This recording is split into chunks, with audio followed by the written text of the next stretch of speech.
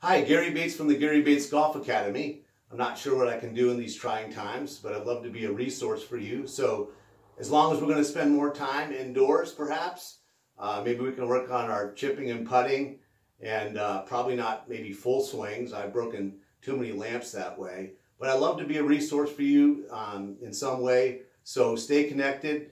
You can reach me on my Facebook page, Gary Bates Golf Academy. Love to get your questions, your comments about golf.